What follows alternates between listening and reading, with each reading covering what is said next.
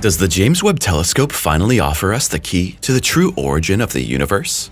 A groundbreaking hypothesis challenges the existence of the Big Bang and could revolutionize our understanding of space and time.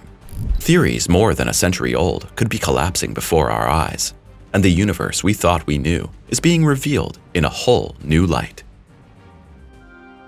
James Webb shocks science. The new images of the cosmos taken by the James Webb Space Telescope are breathtaking.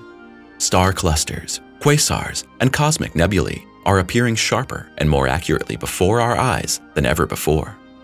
But most astronomers and cosmologists are shocked, and that concerns one particular image.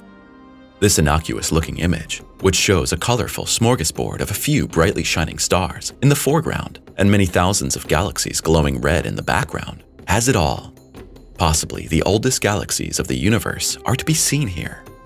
Can you already imagine what can be so terrible about a few old galaxies that scientists are nervous since this discovery? We'll tell you. These galaxies break the rules of previous physical assumptions and overthrew the cosmological worldview and the theory of the Big Bang virtually overnight. Too old, too dense, too massive, and too luminous was the conclusion. These galaxies can certainly not help it that they do not fit into the worldview of the astronomers. They are simply what they are, or were. With an age of 13.5 billion years and more, they existed allegedly at the beginning of time. We remember now, the Big Bang is supposed to have happened 13.8 billion years ago, and after that, there was not much for a long time. If we follow previous model calculations to star formation and galaxy formation, the first stars appeared some 100 million years after the Big Bang, until the first complex galaxies were born. Actually, billions of years must have passed. You might already be thinking, here, something is not right. Because these galaxies shone fixed and ready, plump with stars 200 to 300 million years after the Big Bang. But it gets better. Because the galaxies, which got the nickname Universe Crusher, show a very high degree of order, and very probably they are based on elements which actually should not have existed at this time and in that form. The scientists thought fine. It's over with model calculations and theories. James Webb presented the unpleasant truth to astronomers and cosmologists of this world. Panic among scientists. There are many surprises, of which not all are always pleasant. The title of an article from the Time shortly after the publication of the first measurement data begins therefore with a direct exclamation: panic. It's not difficult, even for laymen, to understand why these numerous, old and brightly radiating galaxies are not compatible with the Big Bang theory. Nevertheless, researchers peddle, argue, calculate, and simply don't want to admit it. How in heavens could these galaxies be explainable after all? Some scientists find it difficult to say goodbye to hard-won theories. The idea was too beautiful to know almost everything about the universe. But how did the astronomers actually come to it? Well, that is quite simple. Astronomers and cosmologists took the standard rules of physics, which to this day are a mixture of Newtonian physics, Einstein's general theory of relativity, and real observations. Then they compare, calculate, infer, and create equations. Nowadays, cosmologists feed computers with the data and come up with model scenarios that are consistent with all known values and rules. The Big Bang theory came about through observations of the expanding universe. Edwin Hubble, a renowned astronomer of the early 20th century, made an exciting discovery when he observed the redshift of light from distant galaxies. According to the rules of science at the time, it looked very much as if galaxies were moving away from each other. The farther away a galaxy was, the faster it seemed to be moving away from us.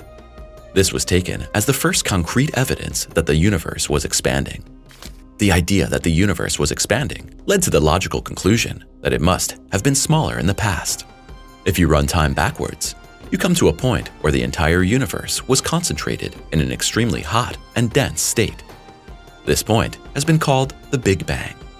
Georges Lemaître, a Belgian priest and astrophysicist, came up with the idea a few years before Hubble that the universe originated from an original primordial atom or primordial egg and then expanded. In 1927, Lemaître published his work based on the equations of Einstein's general theory of relativity. In 1931, he expanded the hypothesis to include calculations reporting an extremely hot and dense primordial soup that wafted through space immediately after the Big Bang. Lemaitre described this initial state as a primordial atom, or cosmic egg, that broke in a violent explosion, marking the beginning of the universe. Initially, Albert Einstein was skeptical of Lemaitre's idea of an expanding universe. Einstein believed in a static universe. However, after more and more evidence of the expansion of the universe was found, especially by Hubble's observations, Einstein finally accepted Lemaitre's theory and abandoned his own idea of a static universe. Einstein had originally introduced a cosmological constant into his equations to support a static universe. After the expansion of the universe was accepted, Einstein referred to this constant as his biggest mistake. Interestingly, Lemaitre argued that this constant could have a real physical meaning, and in modern cosmology, the idea of a cosmological constant in the form of dark energy has regained importance. The Big Bang theory was later supported by other observations, such as the apparently also expanding cosmic background radiation, but it never quite made the sense that we humans so desperately seek. What was before? Where does the universe develop? And why did all this come into being? None of the astrophysicists and cosmologists could explain these questions so far. What would you say if I claim that all these calculations and equations have always been a bit thin? Because there were just as many theories which assumed something completely different. If these scientists had been right, the cosmological worldview would look possibly completely different. Let's take Fritz Zwicky, for example. The Swiss-American interpreted the red shift of light which goes out from very old objects in the universe completely differently. He saw in the shift of light frequency into the reddish no indication that galaxies move away from us. Zwicky recognized a fatigue of light during its long journey through space. There are meanwhile just as many observations which speak against the expansion of the universe. Only these are still measured at the yardstick of the old rules and theories. But this could be at an end now. The impossible galaxies. Big Bang theorists have known for years that images from the Hubble Space Telescope already point to the existence of very unusually old and well-developed galaxies. The galaxy GNZ11, spotted by Hubble, had an age of 13.4 billion years. Remember, we talked earlier in the video about galaxies taking billions of years to evolve. But 13.4 billion years is only 400 million years from the supposed Big Bang. Well, GNZ11 could have been an outlier or the first real galaxy. The pictures of Hubble were also not quite as good as those of James Webb. GNZ11 is also very small, and it could have been one of these mini galaxies, which by merging with other small galaxies produced even larger formations. Nevertheless, the development was actually foreseeable.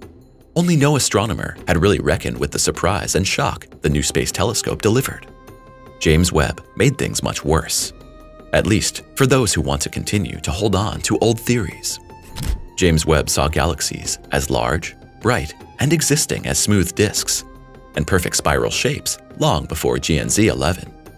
The article mentions that researchers discovered about 10 times more smooth spiral galaxies than researchers would have expected at the beginning of galaxy formation.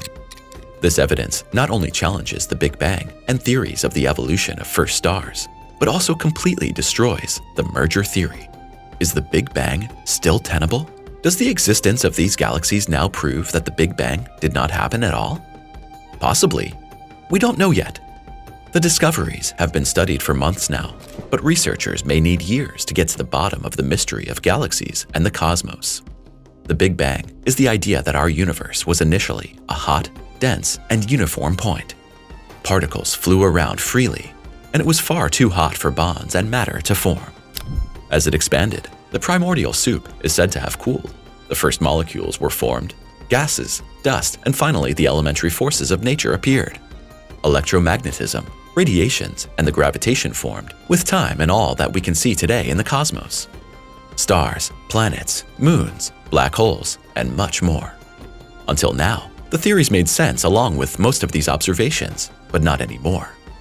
Rajendra Gupta is a Canadian-Indian researcher who presented a study that brings the theory of the Big Bang together with the observations of the impossible galaxies after all. Only then, the universe is at least 27 or even 40 billion years old, and a few changes would have to be made to cosmological constants, and the interpretation of redshift so that everything is red again. But then, will we have the truth? Well, no. We would have a new theory that might be valid until real observations find otherwise. With the shock in classical science, quantum theorists are now stepping forward. Particle scientists have long said that the Big Bang is a rigid idea and that the multiverse is much more likely. According to this, the Big Bang may not have been the absolute beginning of everything that exists, but it could be the origin of our universe, and that could be in a larger universe or have many neighboring universes. The idea that the universe is neither temporally or spatially limited is also not yet completely off the table. Fact is that we have found at present still no single reference to a spatial end. We meanwhile survey more than 93 billion light-years of seemingly endless universe, and now we look back 13.5 billion years into the past and find, as it looks, also no clear end. If you love exciting videos like this about astronomy and science, then subscribe to our channel now and press the like button.